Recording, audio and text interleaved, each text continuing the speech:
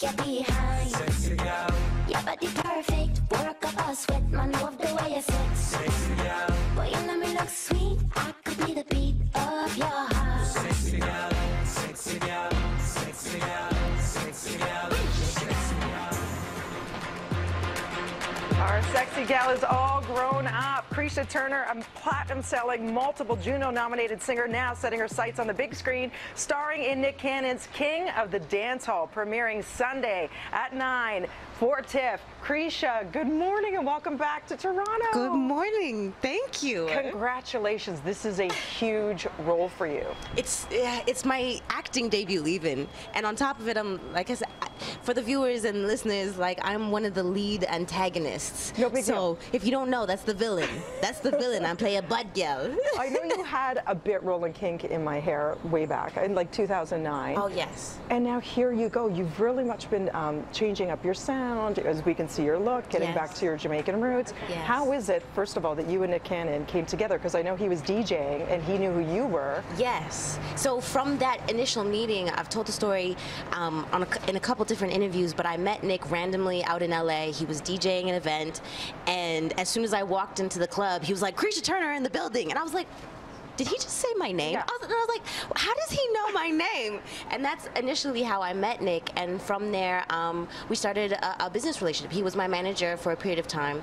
And as a result of that relationship, I'm now in his movie, King Did you of the have to Dancehall. audition? I didn't have to audition. No, I got that role. Were you at all apprehensive? Because hello, you're alongside, let's go down the list, Whoopi Goldberg, Busta Rhymes. Peter Stormare, Louis Gossett Jr. There's some amazing talents in this film, like renowned actors and actresses. I was not hesitant because I'm the type that likes to jump in head first, but I also tell people they don't realize it. As an artist, as a musician, I feel like acting is part of the gig.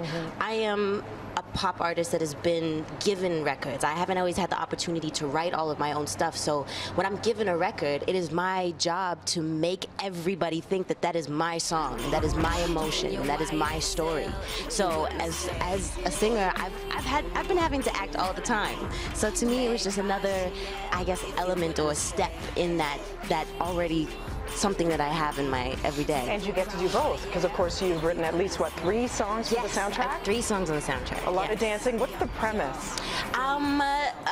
The best way that I can explain it is an exposure of the subculture of dance hall dancing. To explain it a little bit more to the people, dance hall is a form of music that's popular in Jamaica. It's kind of like, it's similar to reggae, but it has its own underground, like, gritty subculture. And just like the best way, b-boys, they have that subculture where they battle, they have crews. In the dance hall world, it's the same thing. So it's a dance movie, but then there's a love story involved, and yeah, that's how we're getting people to know more about it. I'm so proud of you. This is a big deal, and your family's flying in for Sunday's red carpet. Yes, they are. Are you ready to see this Sunday night at 9? I am so nervous. You have no idea. It's going to be awesome. Maybe next time we'll teach Kev some lingo, because I know he was filming us earlier for social media. I like that. And I think he wants in on all things dance hall. If anybody can help him, you can. Yes, I'll give him some lessons. Thank you so much. Thank Everybody you. go out, see Kreesha and Nick Cannon. And who else is showing up Sunday night? Louis Gossett Jr. is showing up. The new lead actress, Kimberly Patterson, she is coming out too, so she's going to be there. Sunday at 9, Ryerson. Right now, over to you, Tam.